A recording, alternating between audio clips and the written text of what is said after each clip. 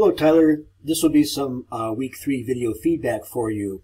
And I'll start with the discussion on copyright and ethics.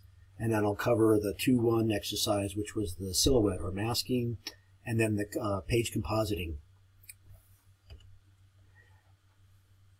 Tyler, I like some of the statements in your initial post, including, what separates Spaceballs or the Austin Powers series from any weird Al Yankovic songs from Jeff Koons' Fate d'Hiver. They're kind of all in the same league in their zaniness. The Frank Davidovich ad, which was designed and photographed for the French fashion brand Naf Naf, was done in the 80s, early 80s, I think, and sort of the height of postmodernism. It shows a lot of the characteristics, I think, of postmodern advertising, including that kind of surreal juxtaposition of unexpected elements and substitution, syntactic substitution, which would include replacing a pig or a St. Bernard with a flask of brandy with a pig. Pigs were also used to hunt for truffles, in the springtime, maybe, buried at the base of trees in the snow. All these allusions are sort of Eurocentric, which is primarily, or at least at the time, was Jeff Koons' audience, I'm thinking. And he rode in on Davidovich's coattails, in the sense, all that nuance for a European audience. But he made some changes that maybe to weasel his way out of a copyright charge, and they included using the face of his ex-wife in place of a model for Naf Naf. Anyway, think about your own images that you've chosen in light of this, and make sure that you document your sources. Consider metadata. We'll be talking about that in week 5 when it comes to organizing your files. Tyler, I see 2 files, one a PSD and one that looks like a screenshot. But anyway, you've got the layers down, the layers thing down great. And let's see, color mask. What does that look like? You have a layer for background.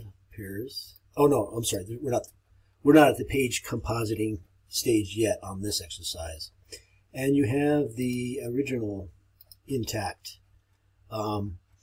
It's probably not necessary to even have this base image, but let me check resolution. But and in terms of layers, you've done a great job. Oh, so 810 by at 300 dpi, perfect. It looks like it's going to import well.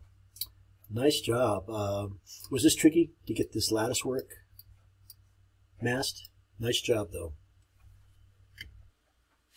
Tyler, when I open up your Illustrator file, this is 2.2, here is the error message I get. And here's the important thing to remember is that in order to make your files freestanding and portable, you need to embed your images rather than link to them.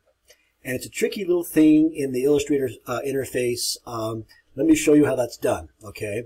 But I'm just going to click through these for the time being to see if you got the other rubric categories of the assignment right. And it looks like you have. The important thing was to create 3 layers, all right?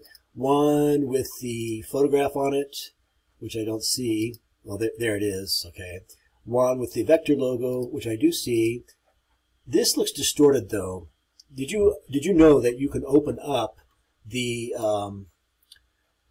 let's see if I can find it, the style guide, the Amethyst Bay style guide, and you can copy and paste from, here it is, from the style guide. Here it is, using the direct select tool, just copying what I need, copying it to the clipboard, Command C on a Macintosh, not sure what it is elsewhere, and whoops, go back. Okay, go back to your Illustrator file, paste, and there it is. Now, I think you appreciate the difference. This looks a little coarse. This is much more refined. I hope you didn't try to recreate that. That would be a lot of work. But at least if you did, at least you got some experience with vectors. Okay, back to embedding an image versus linking.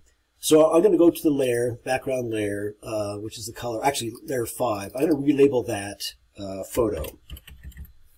All right, so, and then I'm going to go up under File, Place. I'm sure you did this, but here's the tricky thing. File, Place, okay.